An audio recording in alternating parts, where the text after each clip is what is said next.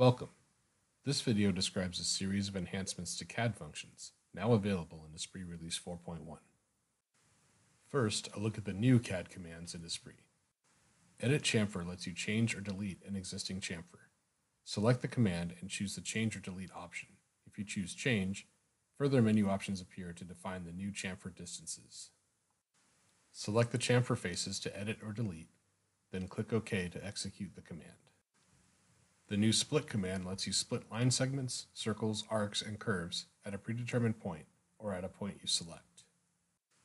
Select the Split command and then click the geometric element at the place to split it. In this example, the predetermined point is selected. The curve is now split at that point. The Split command remains active to allow further split points to be added if desired. Next, a look at some enhancements to existing commands in ESPRIT.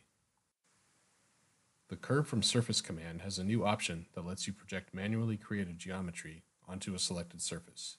To start, select Curve from Surface from the Geometry tab. Select the face to project the curve onto, and then select Manual Curve from the Curve Type drop-down menu.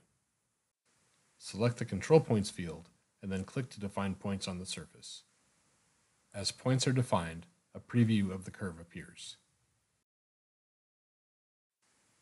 To create the curve, the points are connected in the order they are listed in the Control Points field.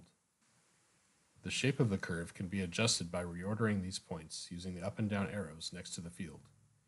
You can also select control points in the list and press Delete to remove them. Click OK to finalize the curve. The curve is projected onto the surface. With this enhancement to the Offset Surface command, it is now possible to create offset surfaces directly from solid faces, with no need to create or smash geometry. You can also offset existing surfaces at the same time. Right-click and select the Reverse Normal option to offset the surface or surfaces in the opposite direction. Thank you for watching this ESPRIT product feature video. For more information about this and other new features in ESPRIT, refer to the release bulletin and product help.